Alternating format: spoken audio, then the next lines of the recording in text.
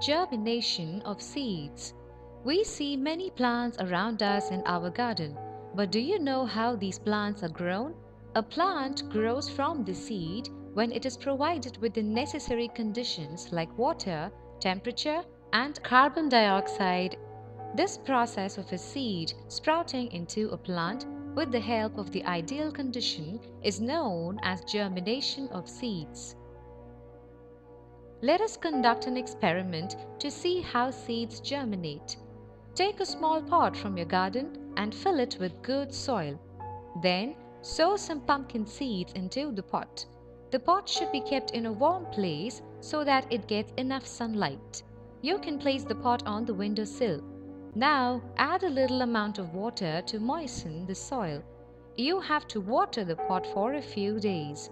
After a week, you will notice a tiny plant sprouting out of the seed.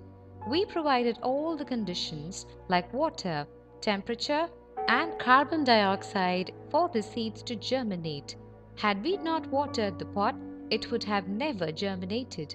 Or if we had kept it under the table, it would have not got germinated due to the lack of sunlight. Hence, all these are the ideal conditions which are important for the germination of seeds. Seed dispersal. We know that seeds germinate into plants. What if all the seeds of the plant are sown below the parent plant? The new plants would not survive because the place would be too crowded and they would not get enough sunlight as well. To avoid this, the seeds are scattered in nature by wind, water, and animals. Dispersal of seeds is a process in which the seeds are scattered and spread in the nature.